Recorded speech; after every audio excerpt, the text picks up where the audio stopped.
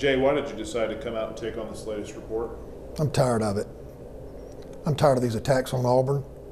And when people attack Auburn, I'm going to fight for Auburn. As strongly as I possibly can, I'm going to defend this institution. And if we make a mistake, we're going to admit it. But when people say things that aren't true, we're going to set the record straight.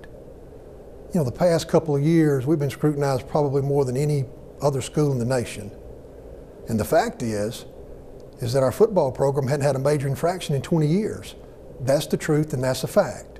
We're going to continue to fight for Auburn every day and defend it as strongly as I possibly can.